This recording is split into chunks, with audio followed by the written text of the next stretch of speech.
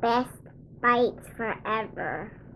Hey, what's up everyone? I'm Chef Alicia, and in this video I'm making a salmon BLT. Let's rock it out.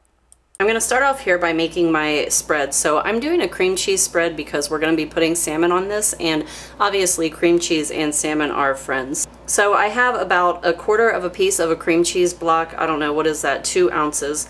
I also have some fresh dill here, and I don't know exactly how much it is. It probably would be difficult to measure on a scale, but this is what we're looking at here.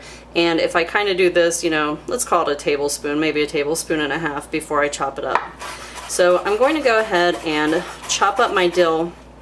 I do want to give you a little note here on chopping your herbs, which is don't chop your poor little herbs to death, okay? You don't want to go over them and over them and over them until you have like oil on your cutting board. You can see I have like a tiny little bit. You see these little streaks?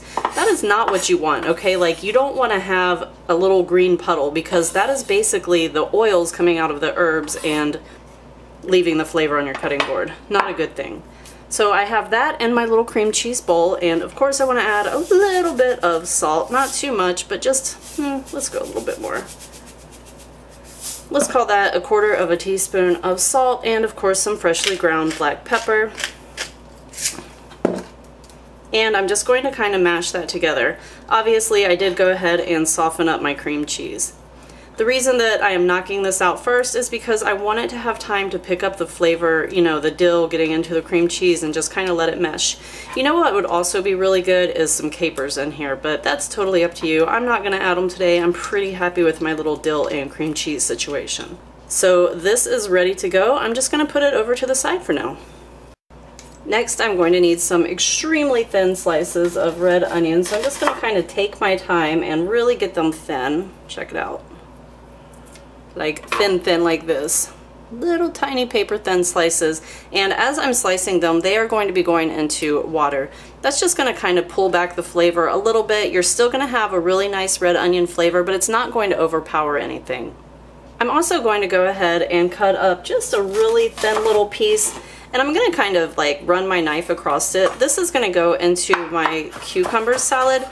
So I'm going to do the same thing. I'm going to put it over here in my water, but I want to go ahead and get this going ahead of time for the same reason that I got my spread going ahead of time, which is I want all of the flavors to have time to kind of come out and mesh and meld. So this is my little bowl of red onions. I'm going to put it to the side. Next, I'm going to chop up a piece of cucumber. This is going to be going into my cucumber salad. Obviously, right? Ooh, this guy's not super straight. He's a little bit difficult, but that's okay. So what I want to do is quarter it first, because I want my salad to be bite-sized. I don't want to have to be, you know, like working my fork trying to get a bite. So anyway, I'm going to go ahead and just give this, I don't know, like maybe this thick-ish of slices.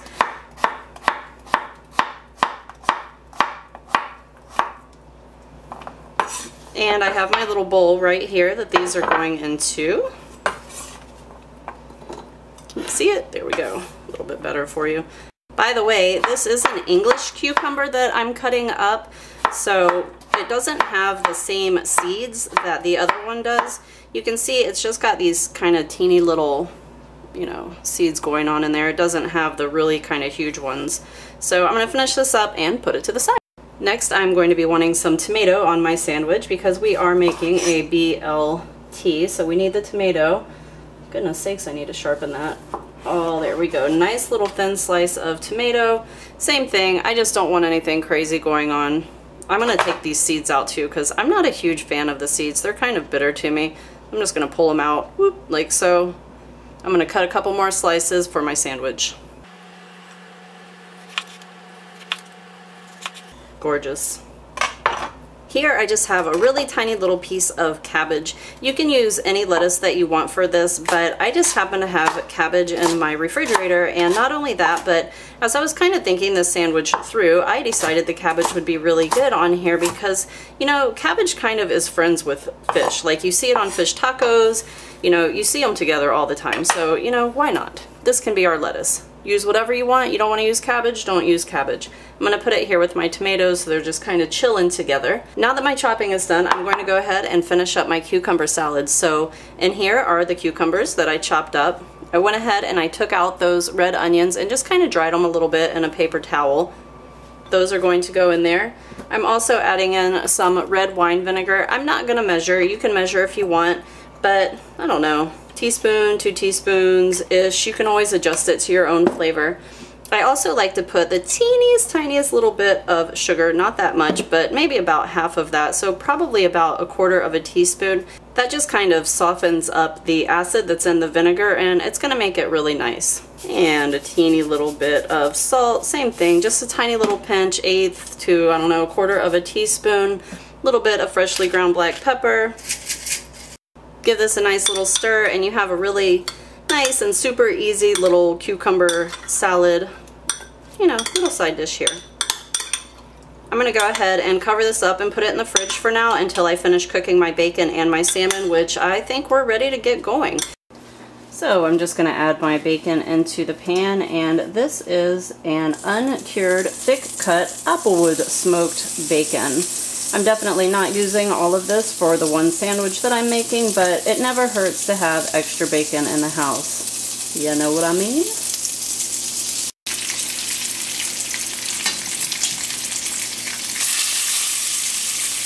So once your bacon gets to where you want it, go ahead and take it out of the pan and put it to the side. I myself am a crispy bacon kind of girl, so I'm just going to take these little crispy guys out, and I'm going to let the rest keep on cooking until they are nice and crispy too. By the way, don't throw that bacon grease out. Go ahead and put that like into a container. You can save that and use it when you cook. And if you follow my channel already, you know that I use my little bacon grease container. I use bacon grease all the time when I cook. So I'm going to keep probably about 2 tablespoons in the pan, but I'm going to put the rest into my little container and save it. Let me show you guys something really quickly. The salmon sometimes has these bones. They're called pin bones. And when I do this, you see these guys sticking out. Normally they're going to remove those at the butcher block, and they're not super easy to get out. They're pretty stuck in there. The best way to get them out is with a pair of needle nose pliers, and usually I have some sitting around for just this occasion. Unfortunately, I cannot seem to find them, so what I'm going to do is I'm just going to take my paring knife and cut right next to them and pull them out. It's kind of going to make my presentation a little bit less pretty, but maybe I'll just keep that other piece of meat off to the side and not even put it on there. We'll kind of see how it goes. Just thought I'd show you here that my plan is kind of working. See, I took my paring knife and I cut really close to the bones, and I'm just kind of grabbing them and pulling them out. I would definitely prefer to have not had to do it that way, but you can't leave those bones in there and put it on a sandwich, obviously, because it's just not going to be enjoyable to be biting into bones every 3 seconds. I'm going to go ahead and check my other piece. Okay, so here I have that same pan. I did wipe it out, and then I added 2 tablespoons of the bacon grease back in there, and I just want to see. Nope, we're not quite hot enough yet. Okay, let's try that again. Getting a little bit of sizzle sound there. I'm going skin side down first. And then I'm going to actually turn these sideways once I do them skin side down, since I had to kind of go in there and pull those pin bones out. And I want them to kind of keep together as best as I can get them to do so. And it's kind of up to you how done you want your salmon to be. I am going to cook mine to medium. So to me, that's the perfect salmon temperature. Totally up to you where you want to go with it though. But you can see this is already cooking. It only takes like 2 to 3 minutes depending on the temperature that you're looking for. But I really think medium is perfect, so that is where I'm going with this. Also, feel free to add some additional salt and pepper if you want to. Since I'm using the bacon fat, I'm not going to put any more salt onto it, but if you want to, go ahead.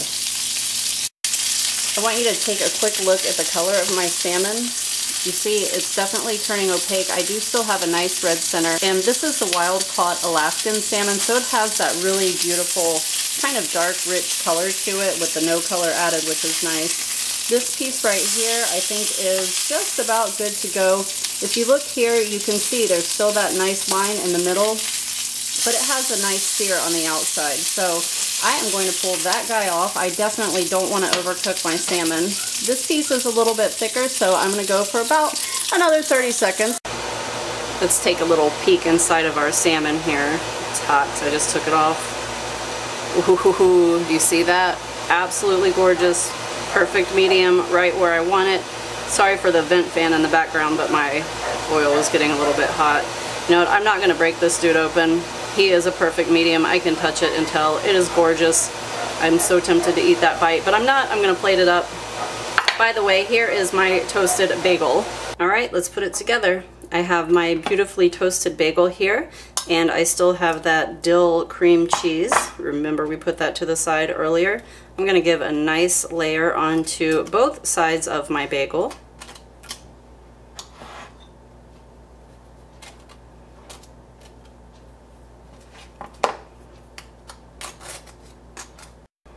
And next I'm going to add a couple of tomatoes. And by the way, I chose the bagel because I was kind of doing like a little play on like a lox and cream cheese. So I like the bagel, I like the cream cheese, you know, the dill kind of going on. It all kind of comes together. It's a little bit fun. There are my red onions that I did soak. You remember that. A little bit of the cabbage going on there. Not going to get too fussy about it. Next, I'm going to put some bacon. Of course, you can do this in whatever order you want, guys. Put it on there however you want. I do want my bacon hanging over like this, okay, because it looks better like that. It's like, ooh, so bacony, right? Ooh, look, we're going to do 4 pieces. That guy's kind of skinny and sad, isn't he? You know what, though? He's pretty, so we'll put him on there. And then last but not least, break that. Like I was saying, last but not least, I'm going to add my piece of salmon on here. This is kind of fat. Like, in my head, the butcher was going to do this awesome job of cutting 2 thin slices like that, but it came out a little different than I pictured. It's okay.